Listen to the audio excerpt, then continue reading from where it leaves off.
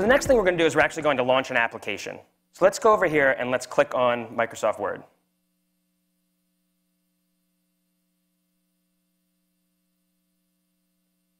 And what we can see is it's going to initiate my Horizon client, and up comes a beautiful seamless window, like Sumit talked about. It's a Windows application running on a server, but the reality is it looks just like a Mac application. It acts just like we'd expect a Mac application to perform.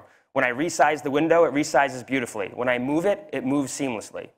If I come up here and open up an application, or open up a document, we'll see here about our rager of a launch party we're going to have after this event. Let's go down, and we can see it's going to be in my office, and we can see smooth scrolling, beautiful smooth scrolling. Let's open up another document here. And we'll see the windows layer on top of each other. I can move it around. I can use my keyboard commands to move in between it. We actually had to map the Windows commands to the Mac commands. And this is a unique capability that only VMware can do.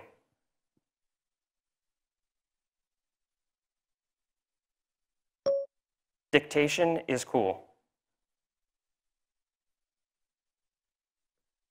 And so this shows the integration that we've done between the Mac and our platform. So the next thing I'm going to do is I'm going to go back to the Workspace real quick, because that's where I launch everything.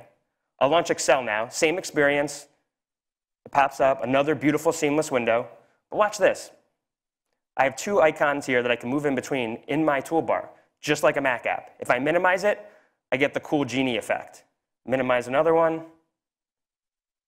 Once again, cool genie effect. Really pushing the genie effect.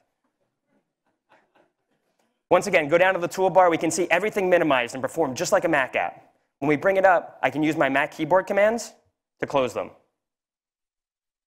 And so from the end user's perspective, this performs just like they wanted to. No learning curve, great experience. We're really excited about it.